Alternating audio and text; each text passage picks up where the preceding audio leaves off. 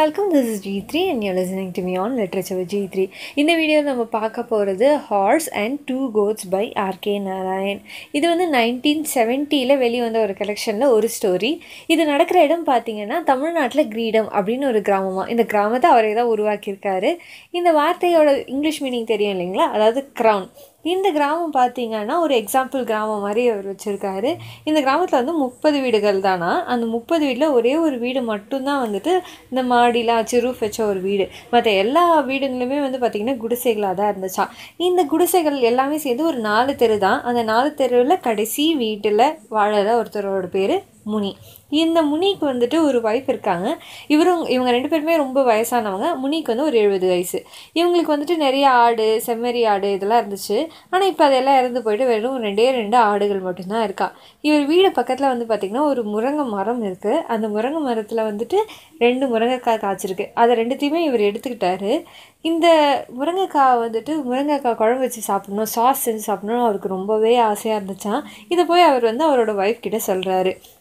ஆனால் அவங்க ஒய்ஃப் வந்துட்டு இது பார், வீட்டில் ஒன்றுமே கிடையாது, நீ இதில் வந்து முருங்கைக்காய் குழம்பு வேறு உனக்கு கேட்குதா, உனக்கு அதெல்லாம் வேணும்னா நீ போயிட்டு மளிகை கடையில் பருப்பு, அரிசி, மிளகா, கொத்தமல்லி, கருவேப்பிலை, கடுகு, தனியா, உளுத்தம் பருப்பு இந்த மாதிரி நிறைய விஷயங்கள்லாம் சொல்லிட்டு ஒரு உருளைக்கிழங்கு இதெல்லாம் வாங்கிட்டு வந்தால் தான் அப்படின்னு அவங்க சொல்கிறாங்களாம். இவர் என்ன பண்ணுறாரு, சரி ஒரு ஷாப்கீப்பர் கிட்டே போகலாம் அப்படின்னு சொல்லிட்டு ஒரு ஷாப்புக்கு போகிறாரு. அந்த ஷாப்கீப்பர் கிட்டே ஃபஸ்ட்டு எடுத்த உடனே வந்து இதெல்லாம் கேட்டுறக்கூடாது, ஏன்னா அவர் வந்து இப்போ கடன் தான் வாங்க போகிறாரு. அப்படி வாங்கும் போது இதெல்லாம் கேட்க முடியாது இல்லையா. ஸோ இவர் வந்து காசிப்லாம் நிறைய பண்ண ஆரம்பிக்கிறாரு.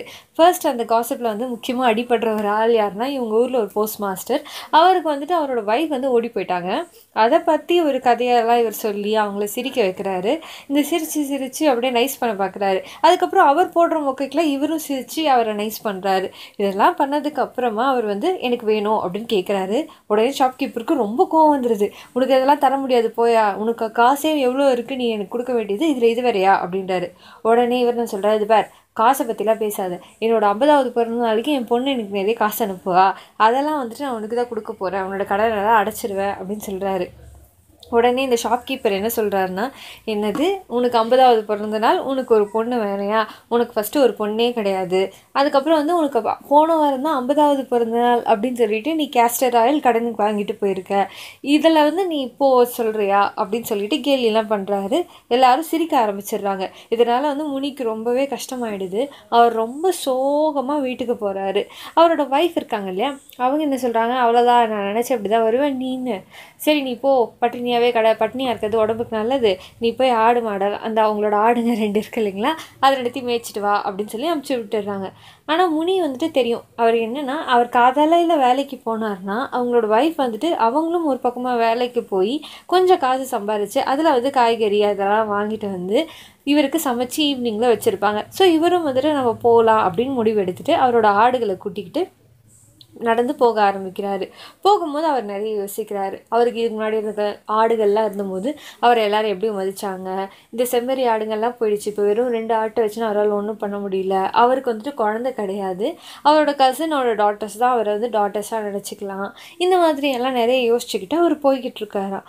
இப்படி போயிட்டு அவர் எங்கே உட்காருவார்னா, ஒரு ஹார்ஸோட ஸ்டாச்சு இருக்கும். அந்த ஸ்டாச்சு கீழே தான் அவர் உட்காருவார்.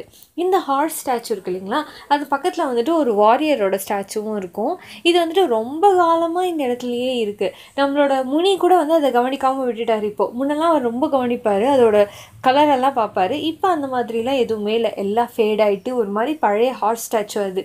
இவர் என்ன பண்ணுவார்னா, அது கீழே போய் உட்காந்துக்கிட்டேன் எப்படா ஈவினிங் ஆகும்னு வெயிட் பண்ணிகிட்ருப்பார். அதோட நிழலில் ஈவினிங் ஆகிறது இது எப்படி கண்டுபிடிப்பார்னா, தூரத்தில் வந்துட்டு இவருக்கு ஒரு க்ரீன் கலர் பஸ்ஸு தெரியும். அந்த பஸ் வந்துச்சுன்னா இவர் வீட்டுக்கு போகிற டைம் வந்துருச்சு அப்படின்னு சொல்லிட்டு ரோட்டையே இவர் பார்த்துக்கிட்டு இருந்தார். இப்படி ரோட்டை பார்த்துக்கிட்டு இருக்கும்போது ஒரு தூரத்தில் வந்துட்டு ஒரு எல்லோ கலரில் ஒரு வண்டி வருது. இது என்ன புது வண்டியாக இருக்குது அப்படின்னு சொல்லி அவர் அது உத்து பார்க்குறாராம். அப்படி பார்க்கும்போது அந்த வண்டி இவர்கிட்டே வந்து அந்த நின்றுச்சான். அந்த வண்டியில் வந்து ஒரு ரெட் ஃபேஸ்டு மேன் இறங்குறாரு. இந்த ரெட் ஃபேஸ்டு மேன் இவர் சொல்கிறாரு முனி, ஆனால் நமக்கு தெரியும் அது வந்து ஒரு அமெரிக்கன் அப்படின்னு சொல்லிட்டு. அவர் வந்து இங்கே பக்கத்தில் ஏதாவது கேஸ் ஸ்டேஷன் இருக்கா அப்படின்னு சொல்லி கேட்குறாரு. அதுக்கு முனிக்கு பதில் சொல்கிறதுக்கு பதிலாக பயம் வந்துடுது. ஏன்னா முனிக்கு சுத்தமாக இங்கிலீஷே தெரியாது இல்லைங்களா. அவருக்கு தெரிஞ்ச 2 வார்த்தை இங்கிலீஷில் எஸ் நோ மட்டும்தான். அவர் வந்துட்டு இவர் வந்து போலீஸ்காரர் போல இருக்குது, நம்ம ஆடு திருடன்னு நினச்சி நம்மக்கிட்ட வந்து ஏதோ பேசுகிறார் போல இருக்குது அப்படின்னு ரொம்ப பயந்துட்டுறாரு. இந்த அமெரிக்கன் என்ன பண்ணுறாருன்னா அவருக்கு ஒரு சிகரெட்டை வந்து ஆஃபர் பண்ணுறாரு. ஃபஸ்ட்டு இந்த சிகரெட் வாங்கினதுக்கப்புறம் இவர் கொஞ்சம் ஓகேவாகிடுது. ஏன்னா இவருக்கு ரொம்ப நாளாக சிகரெட் பிடிக்கவே இல்லை. இப்போ தான் அவர் கிடைக்கிறதுனால ஸ்மோக் பண்ணுறாரு. அதுக்கப்புறம் அந்த ரெட் ஃபேஸ்டு மேன் இருக்காங்க, அவர் என்ன சொல்கிறாருன்னா, நான் வந்துட்டு நியூயார்க்லேருந்து வந்திருக்கேன். என்னோடய ஒய்ஃப் கிட்ட வந்து நம்ம வின்டரில் நம்ம இந்தியா போகலான்னு சொன்னோம்.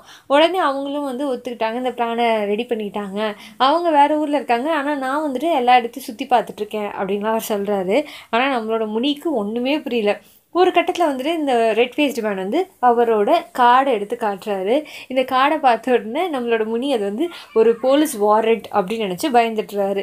அதுக்கப்புறம் என்ன ஆகுதுன்னா, இவர் இதெல்லாம் எக்ஸ்பிளைன் பண்ணிட்டு இருக்கும்போது நம்மளோட முனி இருக்கார் இல்லையா, அவர் ஒரு பக்கம் வேறு ஒன்று பேச ஆரம்பிச்சிடறாரு. என்னோடய ஆடுலாம் இருக்குது பார்த்தீங்களா, என்னோடய ஆளெல்லாம் நிறையெல்லாம் திருடிட்டு போயிடும், எத்தனை எடுத்து போய் சாப்பிட்றோம், நானும் இங்கே ரொம்ப கஷ்டப்படுவேன் அப்படின்றாரு. அதுக்கப்புறம் வந்துட்டு இந்த இவர் இப்படி பேசுகிறதெல்லாம் பார்த்தோன்னா இந்த ரெட் மேன் வந்துட்டு ஒருவேளை இவர் வந்து வுட்டெல்லாம் சாப் பண்ணுறதை பற்றி பேசுகிறாருன்னு நினச்சிட்டு, நான் கூட எங்கள் ஊரில் வந்து வுட்டெல்லாம் சாப் பண்ணுவேன், ஏன்னா எங்களுக்கு வந்து ஃபயர் வுட் நிறைய தேவைப்படும், வீட்டில் வந்துட்டு நாங்கள் எரிச்சா தான் எங்களோட கோல்ட் டேஸ்லாம் நல்லாயிருக்கும் அப்படின்னு அவர் சொல்லுவார்.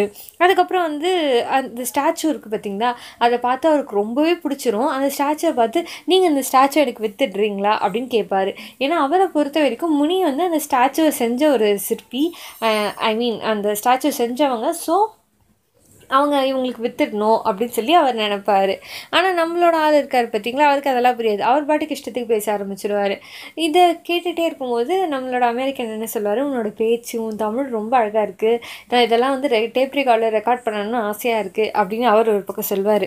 அதுக்கப்புறம் நம்மளோட மனுஷன் என்ன சொல்வார், முனி நான் வந்து ஸ்கூலுக்கே போனதில்லை, அந்த காலத்துலலாம் வந்து பிராமின் தான் ஸ்கூலுக்கு போனோம், நான் அந்த மாதிரிலாம் போக முடியாது இல்லைங்களா அப்படின்னு அவர் ஒரு பக்கம் பேசுவார். இந்த மனுஷன் என்ன சொல்வார்னா அவரோட வீட்டை பற்றி சொல்வார். இவர் நம்மளோட முனி வந்துட்டு கலியுகம், இந்த ஸ்டாச்சு பார்த்திங்கன்னா இது வந்து கலியுகம்னு சொல்லுவாங்க, இது வந்து கல்கி கடவுள், இவர் வந்துட்டு நம்மளோட கலியுகம் முடியும் போது நம்ம என்டையர் ஊரே இவர் தான் வந்து பாதுகாக்க போகிறாரு அப்படி இப்படின்னு இவர் ஒரு பக்கம் அது சொல்வார். அதுக்குள்ளே நம்மளோட அமெரிக்கன் வந்துட்டு என்ன யோசிப்பார்னா, இந்த ஸ்டாச்சு நம்ம வீட்டில் எங்கே போய் வைக்கலாம், நான் என்னோடய ஹாலில் தான் வைக்கணும், என்னோடய ஃப்ரெண்ட்ஸ் எல்லாம் வரும்போது அவங்களெல்லாம் சுற்றி டேபிள் போட்டு நான் பேசுவேன், என்னோடய ஒய்ஃப் ரூத் வந்து இதுக்கு ஒத்துக்க மாட்டாங்க தான், ஆனால் எனக்கு ரொம்ப பிடிச்சிருக்கு அப்படின்னு அவர் ஒரு பக்கம் பேசுவார். அதுக்கப்புறம் வந்து இவர் பேசுகிறது கேட்டுட்டு, அதாவது முனி பேசுகிறது கேட்டுட்டு, ஒருவேளை வந்து இவர் டிரான்ஸ்போர்ட்டேஷன் எப்படி பண்ணுவோன்னு கேட்குறாங்க போல இருக்குன்னு சொல்லிட்டு, இதை என் வண்டி இருக்கேன், என் வண்டியில் நான் அடித்து எடுத்துகிட்டு போயிடுவேன், எனக்கு இதெல்லாம் ஒரு பிரச்சனை இல்லை அப்படின்னு சொல்லுவார். அதுக்கப்புறம் வந்துட்டு நான் வந்து காஃபி பிஸ்னஸ் தான் பண்ணுறேன் அப்படின்னுவார். இந்த காஃபின்ற ஒரு வார்த்தை மட்டும் நம்மளோட முனிக்கு புரிஞ்சிடும். ஓ, காஃபி கடை கேட்குறீங்களா, காஃபி கடை இன்னும் கொஞ்சம் தூரம் தான் போகணும், அங்கே வந்து நிறைய கடை தான் இருக்குது, நீங்கள் அங்கே குடிக்கலாம் அப்படின்னு சொல்லுவார். அதுக்கப்புறம் நம்மளோட அமெரிக்கன் கொஞ்சம் கஷ்டப்பாயிடுவார். அவர் என்ன பண்ணுவார், சரி இவங்ககிட்ட காசு பற்றி பேசலாம் அப்படின்னு சொல்லிட்டு, இந்த ஸ்டாச்சுக்கு நான் ஒரு 100 rupees கொடுக்குறேன், ஓகேவா அப்படின்னு சொல்லி கேட்பார். முனிவாட்டுக்கு ராமாயணன் சீதை இந்த கதையை பற்றி பேசுவார். ஏன்னா இவர் ஒரு காலத்தில் லைஃப்பில் வந்துட்டு சீதையாக வேஷம் போட்டு நடிச்சிருக்காராம், அதை பற்றி பேசுவார். அதுக்கப்புறம் தானே வந்து அந்த கிருஷ்ணா ராதா அந்த கதை இருக்குது பார்த்தீங்களா, அதில் நடித்ததாகவும் அதை பற்றியெல்லாம் பேசுவார். அதுக்கப்புறம் உங்களுக்கு மருமக இருக்கானா, உங்கள் ஊர்லேயும் வந்து கல்யாணம் பண்ணி கொடுக்கறதுலாம் ரொம்ப கஷ்டமா அப்படியெல்லாம் கேள்வி கேட்பார். இப்போ வந்துட்டு நம்மளோட அமெரிக்கன் என்ன பண்ணுவார்னா, அவர் கையில் இருந்து ஒரு 100 ரூபாய் நோட்டை எடுத்து கொடுத்துட்டு, இங்கே பாரு நான் இதெல்லாம் உனக்கு கொடுக்க வரேன், இது ஓகேவா இந்த ஸ்டாச்சுக்கு அப்படின்ற மாதிரி கேட்பாரு. ஆனாலும் முனிக்கு இப்போயுமே எதுவுமே புரியாது. முனி என்ன நினைப்பாருன்னா, ஒரு வேளை வந்து இவர் சேஞ்ச் நினைக்கிறார் போல இருக்குது, என்கிட்டலாம் சேஞ்ச் கிடையாது, எங்கள் ஊரில் வந்து ஒரு பெரிய வீடு இருக்குது, அந்த பெரிய வீட்டில் இருக்கிறவங்க கிட்ட வேணால் காசு இருக்கும், நீங்கள் அவங்ககிட்ட போய் சேஞ்ச் கேளுங்க அப்படின்னு சொல்லுவார். அதுக்கப்புறம் வந்துட்டு இவர் ஆடு எல்லாம் இருக்கு இல்லையா, இந்த ஆட்டை பார்த்தோன்னே இந்த அமெரிக்கன் நினைப்பார், ஒரு வேளை இதெல்லாம் அவரோட பெட்ஸ் போல் இருக்குது, இதை தடவி கொடுக்கலாம் அப்படின்னு சொல்லி தடவி கொடுப்பாரு. இதை பார்த்தோன்னே முனிக்கு வந்து வேறு ஒரு ஐடியா வந்துடும். ஓஹோ, இவர் வந்து நம்மளோட ஆட்டை தான் விலை கேட்குறாரா, 100 ரூபாய்க்கா கேட்குறான் இந்த மனுஷன் அப்படின்னு சொல்லிட்டு அந்த 100 ரூபாய் வாங்கிக்கிட்டு நான் அப்படியே போகிறேன், நீங்கள் நான் போனதுக்கப்புறம் இந்த ஆட்டை தூக்கி வண்டிக்குள்ளே வச்சுக்கோங்க அப்படின்னு சொல்லிட்டு போயிடுவார். ஆனால் நம்மளோட அமெரிக்கன் என்ன நினைப்பார்னா, அவர் காசை வாங்கிட்டாரு, இப்போ இந்த குதிரையை அவரோட வண்டியில் ஏற்றுறதுக்காக ஆளுங்களை கூட்டு முனி போயிருக்காரு அப்படின்னு நினச்சிப்பாரு. இதுக்கப்புறம் என்ன ஆகும்னா அந்த இடத்துல வந்துட்டு அவர் உட்காந்து வெயிட் பண்ணிட்டு இருப்பார் அமெரிக்கன். அப்புறம் ஒரு ட்ரக் வரும். அந்த ட்ரக்கில் 2 பேர் வருவாங்க. அவங்கள வச்சு இந்த குதிரையை தன்னோட காரில் வந்துட்டு நம்மளோட அமெரிக்கன் ஏற்றிக்கிட்டு அந்த ஹைவேலே அப்படியே போயிடுவார். நம்மளோட முனி வந்து வீட்டுக்கு போயிருப்பார். வீட்டுக்கு போயிட்டு அவங்க ஒய்ஃப் கிட்ட 100 ரூபா கொடுப்பாங்க. ஏய் கிழவா, யாருக்கிட்டேருந்து நீ இதை திருடிட்டு வந்த அப்படின்ற மாதிரி நம்ம பாட்டி கத்த ஆரம்பிச்சிருவாங்க. இவர் வந்து இல்லை நம்மளோட கோட்டை விற்று தான் நான் இந்த காசை வாங்கினேன் அப்படின்னு இவர் சொல்வார். என்னது கோட்டை விற்று உனக்கு அந்த கோட்டுக்கு 100 ரூபா கொடுத்துட்டாங்களா யாராவது அப்படின்னு நம்ப மாட்டாங்க. அந்த நேரம் பார்த்து வீட்டுக்கு வெளியில் ஆட்டோட சத்தம் கேட்கும். இன்னும் அவங்க நம்பவே மாட்டாங்க. இந்த பாரு, நீ திருடிட்ட, யாராவது போலீஸ் வீட்டுக்கு வந்தாங்கன்னா நான் ஒன்றும் கண்டுக்க மாட்டேன், உன்னை போலீஸ் பிடிச்சுன்னு போட்டேன்னு சொல்லி நான் என்னோட வீட்டுக்கு போயிடுவேன் அப்படின்னு சொல்லி இந்த பாட்டி சொல்கிறாங்க. இதோட இந்த கதை முடியுது. இந்த கதை கேட்குறதுக்கு வந்து ரொம்பவே ஃபன்னியாக தான் இருக்கும். ஆனால் இதோட உள்ள அர்த்தம் வந்து ரொம்பவே நல்லாயிருக்கும். இந்த கொலோனியல் ரூல் கீழே மக்கள்லாம் எவ்வளவு இக்னரண்ட்டாக இருக்காங்க அப்படின்றத காட்டும். இவங்க 2 பேரோட இந்த லாங்குவேஜ் கான்ஃப்ளிக்டை காட்டும். அது மக்கள் வந்துட்டு இந்த பெரிய வீடு அவங்க மட்டும்தான் சூப்பர், அவங்க வீட்டில் தான் இது இருக்கும், அவங்க வீட்டில் நாங்கள் போய் வேலை செய்வோம், இந்த மாதிரி இந்த கிளாஸ் கான்ஃப்ளிக்ட் இருக்குது பார்த்தீங்களா. இதை வந்துட்டு இவங்க எவ்வளோ இன்னசென்ட்டாக அக்செப்ட் பண்ணிட்டு வாழறாங்க அப்படின்றத காட்டும். அதுக்கப்புறம் பார்த்தீங்கன்னா ஒரு பக்கம் இந்த காஸ்ட் சிஸ்டமை பற்றி காட்டும். அதுக்கப்புறம் பணம் இருந்தால் எல்லோரும் இவரை மதிக்கிறாங்க, பணம் இல்லைன்னா யாரும் இவரை மதிக்கலைன்றதை காட்டும். இன்னொரு பக்கம் பார்த்தீங்கன்னா இந்த குழந்தை இல்லாத ஒரு 2 பேரை வந்து எல்லோரும் எப்படி பண்ணுவாங்க, ஆனால் இவங்க 2 பேரும் பாருங்கள் எவ்வளோ ஒரு கார்டியலாக என்னதான் சண்டை போட்டுக்கிட்டாலும் நல்லா வாழறாங்க அப்படிங்கிற மாதிரி ஒன்று காட்டும். எல்லாத்துக்கும் மேலே இந்த ஸ்டோரியில் நம்ம R.K. நாராயணோட சட்டிலான அந்த ஹியூமர் வந்துட்டு ரொம்பவே அழகாக இருக்கும். R.K. நாராயணனாலே இந்த மாதிரி சின்ன சின்ன டீட்டெயிலில் நல்ல ஹியூமரை கொடுக்கறது தானே ஸ்பெஷல்.